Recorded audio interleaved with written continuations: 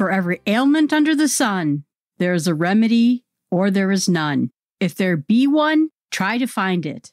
If there be none, never mind it. W. Bartley. Hello, everyone. Welcome to the podcast. I hope you had a good week.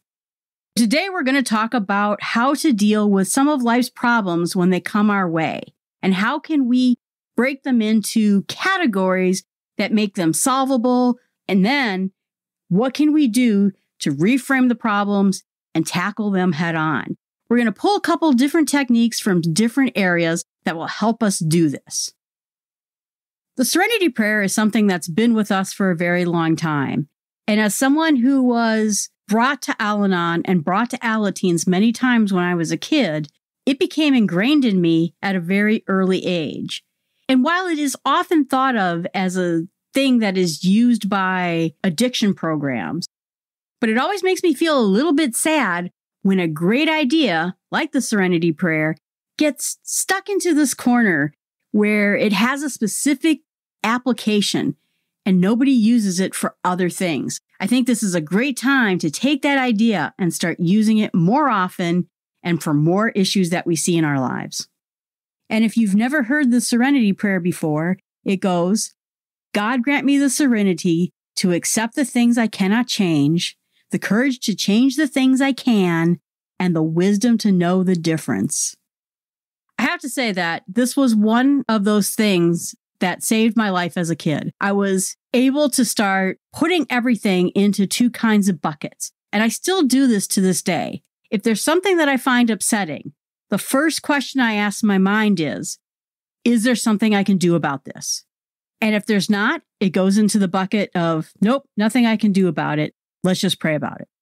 If there is something I can do about it, well, first, I still pray about it. Also, that's when I really want to take steps and move on it. And that's where I think the power of this particular attitude is so good. The Serenity Prayer was written by Reinhold Niebuhr somewhere around the 1930s and was adopted into Alcoholics Anonymous somewhere in the 1940s. And while it's fantastic, it was also probably based on older knowledge and wisdom. Let me give you some examples of that.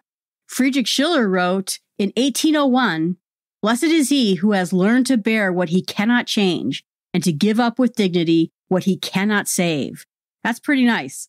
Then in the 11th century, Solomon ibn Gabriel wrote, "At the head of all understanding is realizing what is and what cannot be, and consoling what is not in our power to change." In the 8th century, there was an Indian Buddhist named Shantideva. I hope I didn't say that too improperly, but he said, "If there's a remedy when trouble strikes, what reason is there for dejection? And what if there is no help for it? What use is there in being glum?" And then maybe the earliest one, a fellow named Epictetus said, "Make best use of what is in your power and take the rest as it happens. Some things are up to us and some things are not up to us." And of course, there was the most powerful take on it by Bill Waterston and Calvin and Hobbes. "Know what I pray for? The strength to change what I can, the inability to accept what I can't, and the incapacity to tell the difference." Well, maybe that's pretty bad advice. But you can see what an impact the Serenity Prayer has made throughout history in concept and in popular culture. As I mentioned before, is that I grew up in a very chaotic situation and having a father who was an alcoholic, and there were just a lot of things going on in my life. We were a family that was in the military. And so despite having friends I loved and people I wanted to hang out with, we got transferred from time to time. And there was just not a thing I could do about it. I had to give up my home, my school, all the friends that I have, and start over every time. And so what happened is in learning the Serenity Prayer helped me as a kid place things in those buckets and decide, can I change this? Nope, I can't stop us from moving to another base. Nope, I can't stop my father from drinking. There's none of these things I can change. So how can I do things within that framework of knowing what is and what isn't, and I can't touch that? And so whenever I see a situation, I look at it and I think, can I change it? Can I not change it? They go into those two buckets almost immediately. And another category might be issues that are hard to solve and harder than you're willing to put into the effort. So there's the impossible task, there's the doable task, but maybe there's the ones that are too hard or have too much cost associated with them. You would lose a friend, you would lose your job, something that you just couldn't bear dealing with the ramifications. A couple of podcasts ago, we talked about gravity problems. And again, gravity is not our problem. Gravity just is. We talked a little bit too about how you train the framework to change things that you can change. How can you make something unchangeable, alter it so it is something that you can go after? When they first talk about what you can do when you have a problem that's hard to solve and rethinking about those problems, there's some very interesting examples of that. The first one, and it's a famous example and it's one everyone uses, is the elevator problem. Why is this elevator so slow?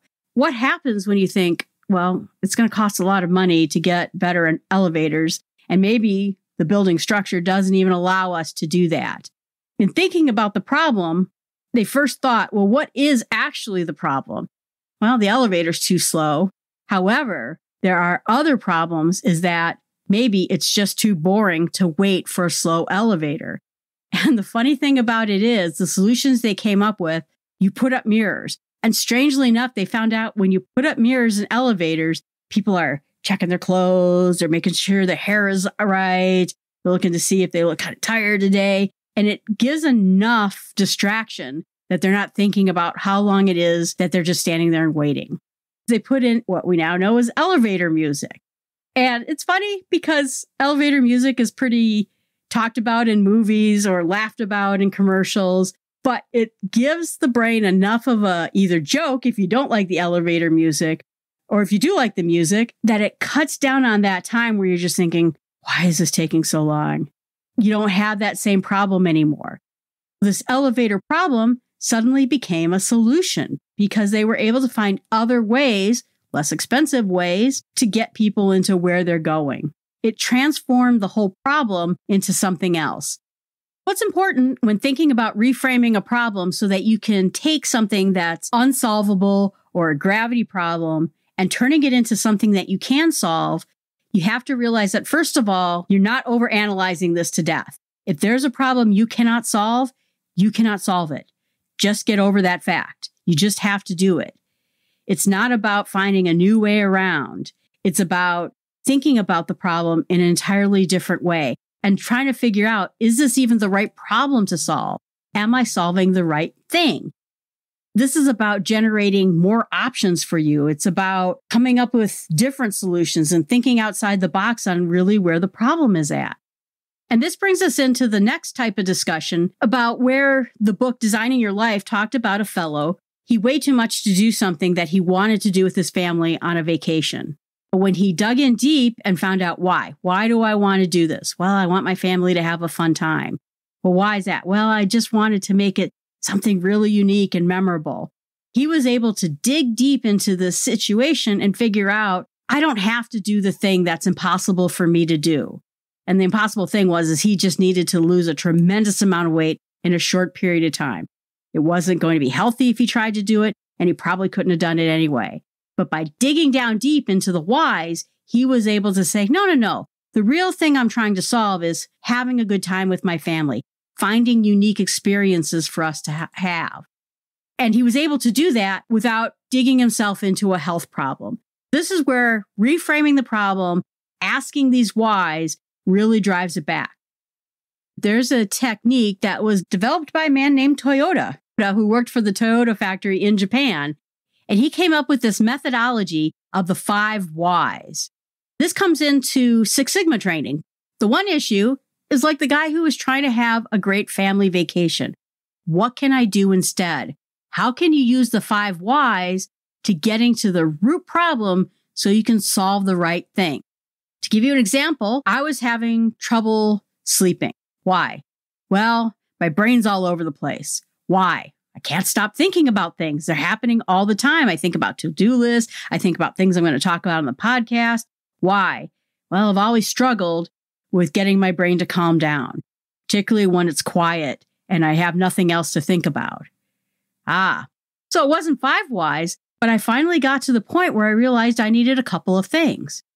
First of all, I needed to have something else to think about that is not stressful or is not going to engage my brain too much.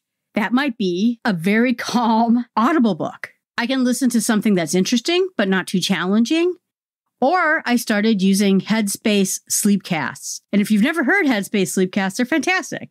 It helps me to get my mind down. It gives me something to think about that doesn't require any deep thoughts or any exciting thoughts. So by using the whys, I was able to come to that decision.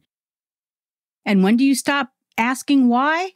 When you stop producing useful responses. And Simic wrote a book called Why, and we're not going to talk a great deal about this book, but he talked about how using the why system will also help you support your goals. And I believe the story was something like this, where this fellow wants to lose weight. Why? Well, I want to be healthier. Why? And my doctor said I might die if I don't, and I don't want to leave my family alone. He was able to use his whys to help bolster his goals. But that's another good use for using the 5 whys when trying to solve your own problem. 1 is to get down to the real issue so you can reframe the problem, which might be a gravity problem, into a new type of problem that is actually solvable. Or use the 5 whys to get at the heart of really why you want to do something so that it encourages you and it also acts as motivation for you to get those things done. So as I said at the beginning, these ideas tie together to first help us determine what's possible, what's not possible, and maybe what is just too hard to achieve right now. Then deciding how to reframe the problem that is either hard or impossible into something that's solvable, or maybe even a better solution than the idea you first became anchored to. Then, using our whys, we ensure that we're on the right path, we ensure that we're solving the right problems, and that we have the right motivations that will carry us to success. This kit of ideas is meant to help us get past these really hard to solve issues. Summary. In order to get serenity in life, try to figure out what are things that you can change, and then figure out how to change them. 2, figure out what you can't change, and try to just leave it in God's hands and find peace about it. 3, get better at trying to determine what those things are. That's the Serenity Prayer.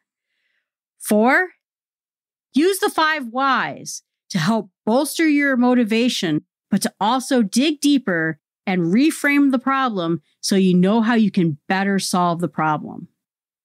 Challenge. This week, try to put every problem you encounter into one of the 2 buckets. I can solve this. I can't solve this. And see if you can get better perspective on what's going on. Then on the things that you can't solve, are there things you can solve about it, even if you can't solve the main issue. And now for our fun TV advice. This one comes from the show House. The problem is the world doesn't work that way just because you want it to. Figures you'd stall and refuse to deal with the issue. Problem is the world doesn't go away just because you want it to. If you get one message from this podcast, is that we have to live in a world of reality. Even if sometimes the reality is harsh, we have to know what is true and solvable. If we don't know the basics of reality, we'll not get anywhere else in life. And you also can't ignore reality. It's just as bad as not believing it. Boy, that Dr. House, he can get it just as harshly as he gives it. Thanks again for listening to the show. I hope you have a good week. And if you find something worked for you, or if you find it didn't work for you, go to my website and leave feedback. The Facebook group, the Instagram feed, whatever you like, it's all there for you. We even have a Slack channel. All you have to do is go to my website and message me if you'd like to be a part of the Slack group, and I'd love to have you there. Have a good week. Take care.